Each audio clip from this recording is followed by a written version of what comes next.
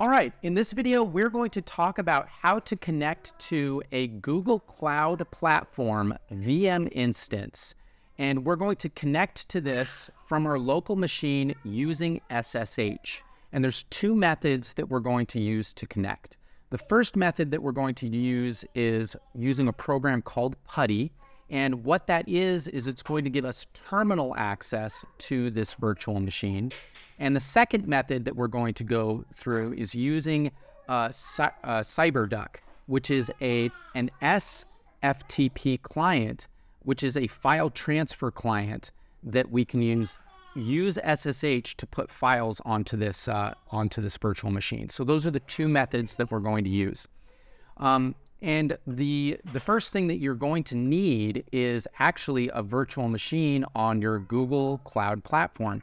As you can see, I've already got that set up. It's connected to the internet with an external IP address. So make sure that you keep this window open because you're going to need to reference this IP address. And then, yeah, let's get started. So what I want you to do is go onto the internet and go to download the PuTTY software. Because what this is going to do is allow you to create, it's going to allow you to create some key pairs that we're going to need for SSH. So go ahead and download this client. Once you have it downloaded, it's going to give you two pieces of software. The first piece of software is called PuTTY Gen, and the second piece of software is just called PuTTY. And the PuTTY software is what we use to connect to the server, and the PuTTY Gen is what we use to create your key pair in order to connect. So we're going to, first we're going to open up PuTTY Gen and generate this key. So you can see this piece of software right here. Let's click the generate button and then move your mouse around a whole bunch in order to create some entropy so that the key is sufficiently randomized. Okay, now we've got this key right here. This is a public key. But let's look at this comment. See this key comment? We want to change this to a username. And it doesn't matter what you pick, but as far as for it to function. But what I like to do is, since we're going to be putting this on our server, we need to be able to identify this key. And this will make sense a little bit further down the road. So right now, the device I'm using is a laptop, and it's running Windows. So, oh, spelled that wrong. So it's a laptop running Windows. And for our passphrase and our confirmed passphrase, I'm actually going to leave these blank just because it makes things a little bit simpler. So let's save the private key, all right? It's going to ask us to save it in a location. For our purposes, when you're working on a Unix-based machine, the location that you save this key matters a little bit, but for Windows, it doesn't matter as much. So I like to put it in a location that makes sense. And since on a lot of Unix machines, they save it in the .sh folder underneath the user directory, that's where I like to put it in the Windows machine as well. So just go over to your users directory, pick the username, and there should be a .ssh folder. If there's not a .ssh folder, you can create one, or you can save it someplace different, maybe like your desktop or something like that. For this, it doesn't really matter. Now, the file name, for Unix-based machines, the file name typically does matter, but since we're on Windows, it doesn't matter that much. So I'm going to name it the same name as the username that we just used. So I'm going to do laptop-windows, DOW, sorry. And then we're going to press save. All right. Now, let's go check out that folder so that we can see it.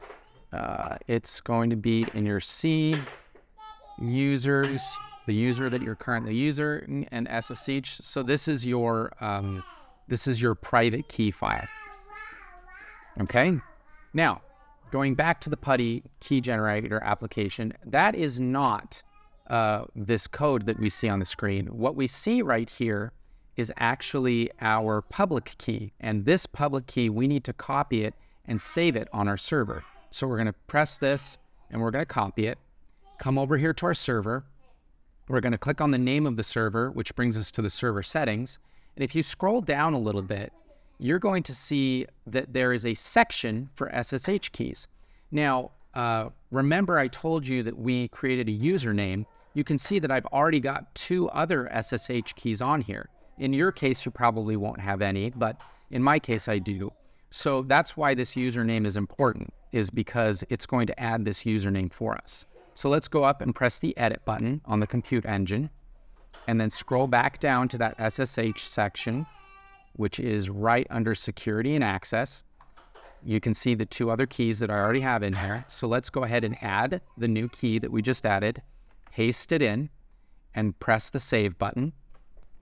Once that's done saving, you can see that our SSH key with that username is going to be added. I'll just wait patiently for that to complete. Looks like it's almost done. All right, now let's scroll back down and take a look at it. Now you can see we've got 3 SSH keys, a MacBook, a Windows work lap, and then a laptop Windows, which is the one that we just added. All right, now that we have that, let's go back. Let's go back to the main screen with our VM instances, and we can see that we have our external IP address. Let's copy that. Now, for our PuTTY application, we can close this. We don't need it anymore. And let's open the other PuTTY application, which is just PuTTY. Once this is opened, let's just reset to the default settings. Actually, I can delete this and load the default settings. Oh, it looks like I saved over the default settings by accident. That's funny. All right, so under your sessions, you're going to want to paste your IP address right here. Make sure it's on port 22, which it should be. That's the default setting. The next thing that you're going to do is come down here to the SSH section and expand that. Then go to auth and credentials. And then you're going to click the browse button, and you want to browse for that, that SSH key, private key that we had saved earlier, which is it is on C, users, your username, and then SSH. If you saved it on your desktop, go to your desktop.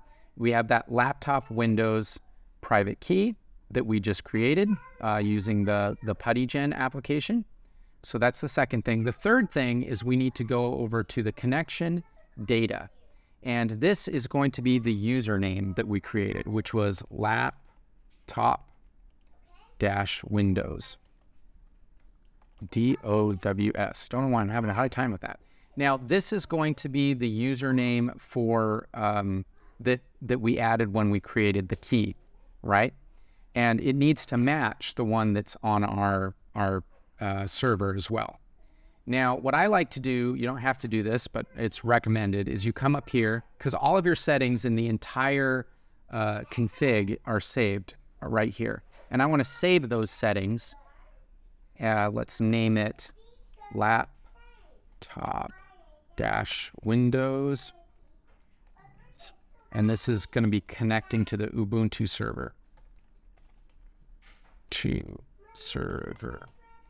And this is just the name of the settings that we're having. So we'll save those. So every time we open up the PuTTY configuration or the PuTTY application, we can load the settings from it and then just press the open. And it should connect us automatically to our server. And as you can see, we're connected right now. So if I go to the root directory, you can see that we've got all of our files right here. So we are connected from our laptop using PuTTY and connecting up to that server. So yeah, that's how you do it so that you have complete 100% terminal access to your server using PuTTY. Now, the other way that we can go is we can use a software called Cyberduck. Let's see if we can find that. So if you open up Cyberduck, the website, you can go ahead and download this for your computer. And once it's downloaded, you can launch that Cyberduck software. Give it a moment to start up.